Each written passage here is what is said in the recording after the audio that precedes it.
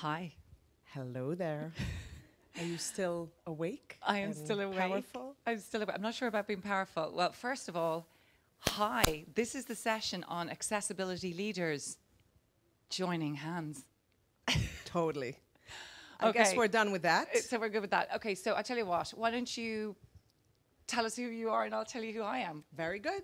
I'm Michal Rimon, and I'm a friend of Caroline, first of all, and the CEO of Access Israel. Caroline, who are you? So I'm Caroline Casey, troublemaker, behind the Valuable 500, friend of Michal Rimon, somebody who you cannot say no to, everybody who knows Access Israel, and lover of very colourful fashion at the moment. Yes. With that, it's opposites attract. Caroline, I know the subject of the session was leaders of accessibility and inclusion joining hands. Mm-hmm.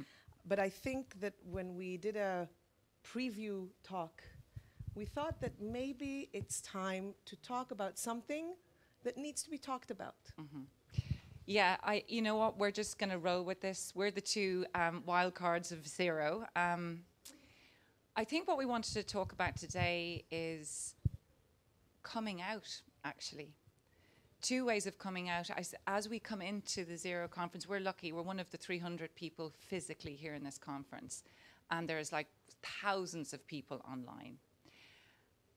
And I just think how hard people are finding it to make that adjustment. Yeah. And I think having moderated this conference for 12 years, you'd think at this stage you would be used to it and you're not nervous. But actually, this is probably one of the most nerve-wracking of all the conferences, because it's the first live event I've done in 2 years, to a room that there is hardly anybody in.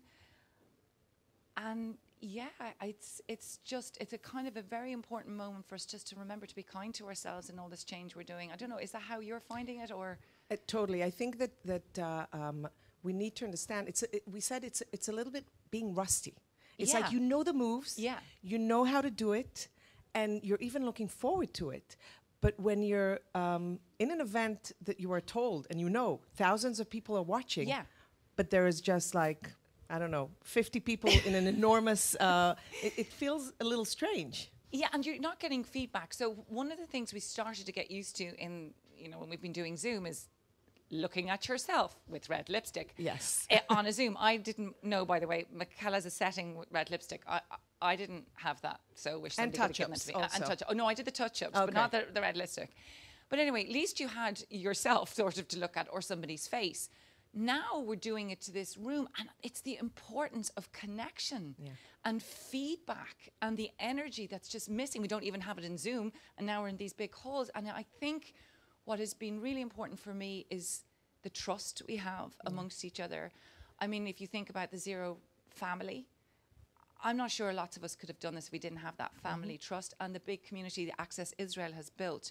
And I think Martin Essel said it really well today on your webinar. We're not alone. Yeah. And I think this is a moment just to remind yourself that you're not. I think everybody is just finding their way again, and that we share together. But it's the importance of our families and our networks in making this happen, don't you think?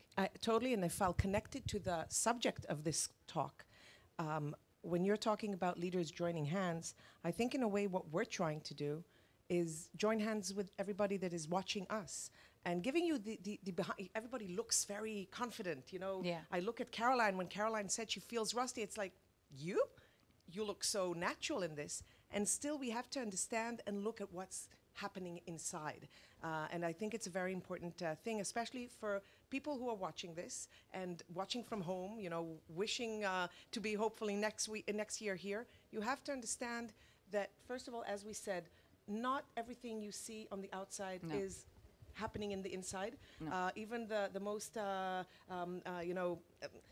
photographed and filmed people have their it's nervous for them also. Yeah. I know that when I started speaking in front of audience, somebody told me, picture the people naked in front of you. Doesn't really work. I tried that. But the idea is to really understand that the difficulties that you're feeling, it's not yours alone. Yeah, and I think that's the big advice I'd give anybody, because in your session you were saying, how do we do partnerships? How do we do collaborations? I mean, this was the Access Israel webinar.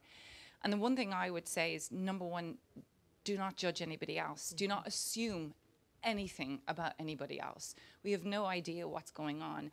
And I want to refer to a story that you often tell, like when you first came to Zero, like you keep saying 8 years ago, but I think it's like about 10 years ago now. Anyway. So you keep saying that you remember seeing me running around moderating and going, oh my God, do you know what I've never told you before? That first year that you saw me, I was actually falling apart inside because my company was closing. And it just shows you this issue of covering. Yeah. And we've just to be very, very gentle with each other, I think, as we emerge from this pandemic. We're all going to emerge at different levels. But it also brings into the question the issue of how many people are covering their disability or their difference or their unique needs. And how do we help people speak about what they need? Mm-hmm. And a brilliant example was today when we had a panelist, Alexandra. And she did a really brave thing. She said what she needed. She even wore a Kermit the Frog hat to try and sort of shade the lights in the room, said she didn't want to be monitored for speaking. And she decided to tell everybody what she needed to encourage others to do the same. Totally. So I don't know what you're learning from the network. Are you finding that people are willing to come out and speak out more or more vulnerable? Or I think that when you understand, you know, we're in a conference now, and people are going to conferences all over the world, and hopefully now with COVID towards the end, we'll start going again.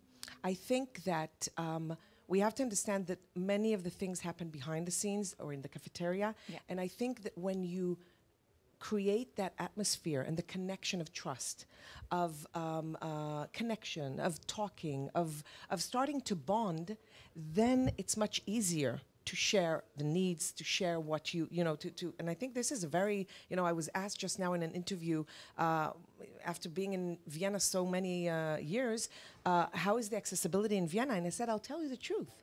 I've been at the UN building, so here it's okay, and the atmosphere and the people are very, you know, accepting and etc. And I think that's the beauty of being here. So I want to ask a question that I think a lot of people who've watched you over the years. I mean, to me, you're kind of you're a force of nature, a beautiful, joyful, confident, never-ending energy. You reach your arms out to everybody. You seem to always be there. You seem to always be on. Like, do you ever have days that you don't feel so good? And how do you manage that? I mean, how do you manage those days? First of all, thank you. And it's exactly the way I see you. But first of all, we all have days like that. But as you said, we are very good mask wearers.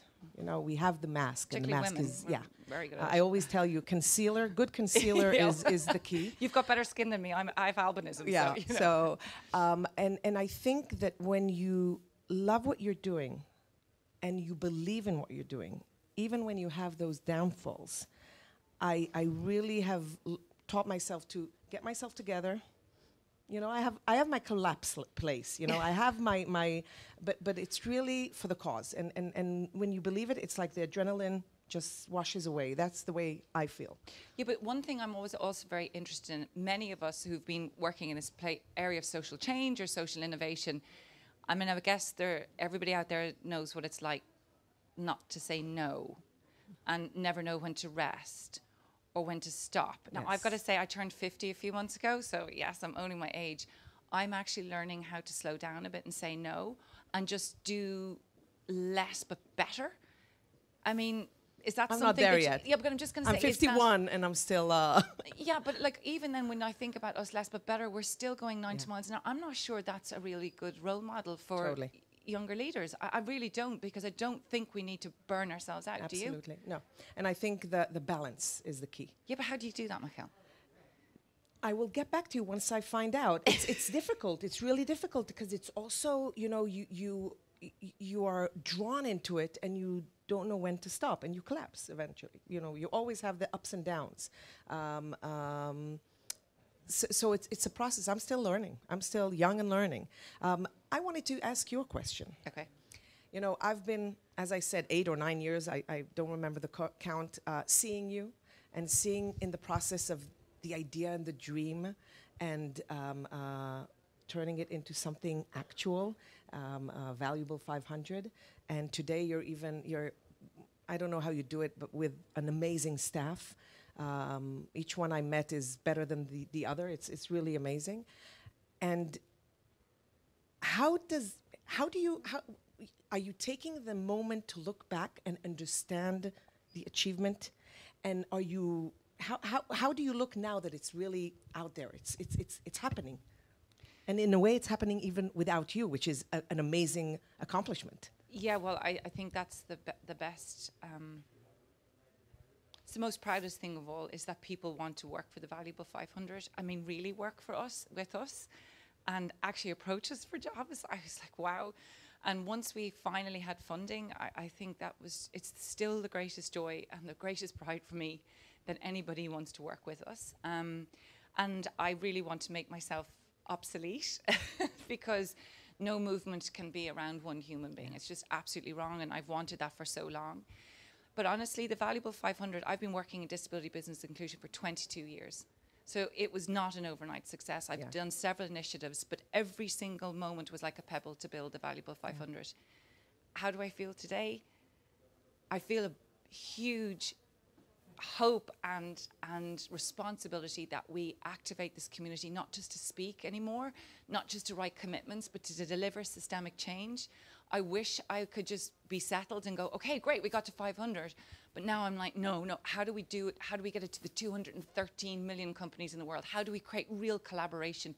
How do we take all the systems in the world and help them work with each other to benefit, the end of exclusion of people with disabilities right across our planet? So I have to learn from what we've just said and go, sometimes you need to stop and stand still and go, yeah. Absolutely. And I think that what you're saying and what I said, in a way it's as if in this accessibility inclusion world, because it's so personal for all soul, it's an investment in all of our future and our family and our friends. Whenever we see a hilltop, we think that's the goal. We reach it, and then we see, oh, wait, we could stop here. A normal person might have stopped here, but there's another thing we can achieve. And if we did this, maybe we can even go farther. And in a way, if I'm talking to people who are doing this, don't stop in that. Just find the balance. I think that's or know why you're doing it. So for me, if there was two things I could say to anybody doing this work: you're not defined by this work. Do not let this work define who you are. It's what you do. It's your passion, and it's needed. And that purpose and passion is so important. But it is not who you are. And I think it's a very hard thing when we get so into it, right? We just get so into it.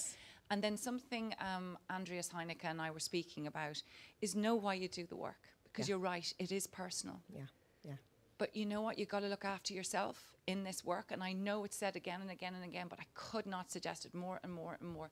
Take care of yourself first so that you can be a better leader. Sort out your shit, do your work it through, because then you'll know the times to stop and rest and to let go and to push. Absolutely. And that's really important. Absolutely. And as a closing, I will just say that if we go back to the title of this, reach out. And especially in conferences like this and other, totally. Reach out, because somebody there wants to reach out back to you.